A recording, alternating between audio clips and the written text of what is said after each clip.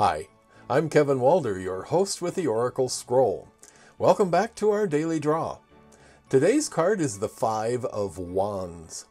Wands are the fire element in the deck. They are our passions and our motivations, the things that we simply cannot live without, things that we have to have in our lives.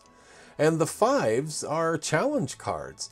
I always hasten to add that these challenges don't necessarily, they're not destructive, they're just reminders. You might think of them more like speed bumps. They're just kind of waving a flag over here at the side and saying, hey, look, we need you to pay attention to this. So this is encouraging us to work on the things that we find that we must have in our lives. Figure out which ones are most important. Move our focus to those.